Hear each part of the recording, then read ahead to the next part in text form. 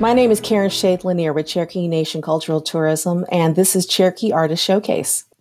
Today we have the privilege of sitting down and visiting with Al Herrin.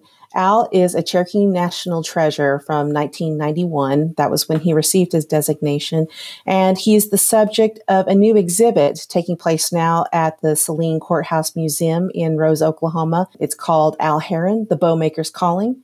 And it's on now through March 26th. Al, how are you doing today? I'm doing fine, thank you.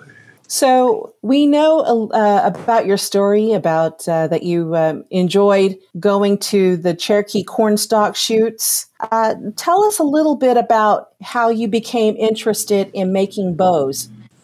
I lived in a community, Eldon, out east of Tellico out here, and there was a spring branch that flowed into Barren Fork Creek, and up this spring branch there was several Cherokees that lived up in there. It's McLemore Hollow. I became friends with Richard McLemore. I liked to hang around with him, and he had a shop set up behind his house. He lived right on the bank of the creek. I would watch him, and he would loan me his tools, like draw knives and so forth, and show me how to use them properly and so forth. Anyway, my beginning actually started there with Richard McLemore. He made my first bow for me. I was about 8 years old. So anyway, that's basically where it started. And it encouraged you to make your own bow when you were very young. Tell us a little bit about that.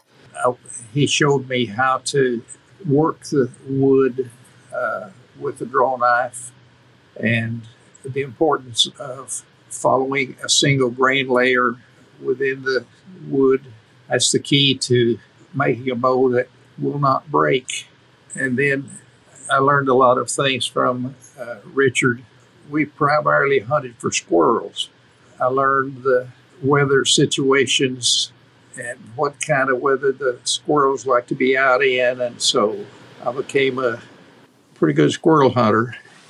Some of my Cherokee friends around there started calling me Saloli, which means squirrel in Cherokee. Anyway, my squirrel hunting ability improved and so forth, but mainly I learned the habits of the squirrels and all this kind of thing, and learned how to make a bow, a good bow. So anyway, that was a very important part of my life. Now, when people go to the Saline Courthouse to see your exhibit, they'll learn that you're an author, that you've written about bow making and hunting and other subjects as well. So everybody knows about your skill as a bow maker, but you also make your own arrows from napping the stone points that you use to attach them and getting the sinew that you use to put it on there. Tell us a little bit about how you make your own arrows.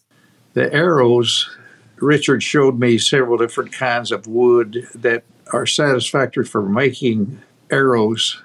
You want the arrow to be straight, so you take a tree like dogwood, for example, and the smaller limbs on the dogwood tree, you take those and you straighten them. The way you straighten the arrow is with heat. So another thing I use for arrows is cane, river cane. Now, river cane tends to be straight when it's small. As it grows, in cane breaks around here in the bottoms, it grows tall and may get 10 or 12 or even 14 feet long. But I get the shorter ones.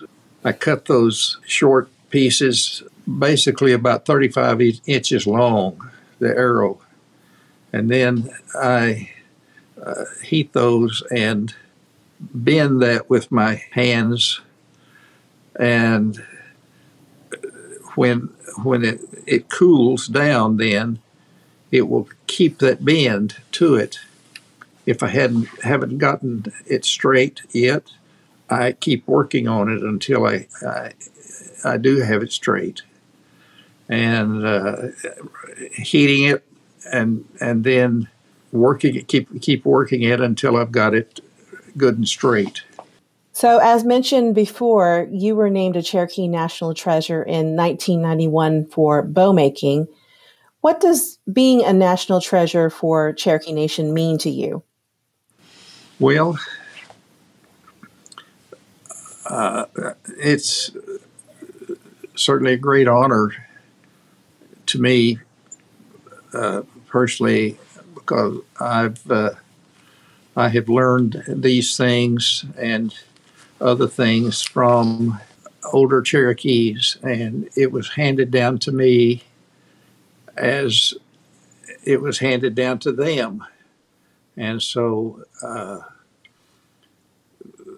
my particular thing is bows and arrows, but I learned many other things. Al, we're so glad that you could be with us today, and we hope that everybody will have a chance to see examples of your work, of your bows, of your arrows, and to know a little bit more about your story, and as well be able to, come across some of your books. So again, Al Herrin, The Bowmaker's Calling, will be on exhibit at the Saline Courthouse Museum in Rose, Oklahoma through March 26th. Al, thank you so much for being with us today. Thank you for making this possible.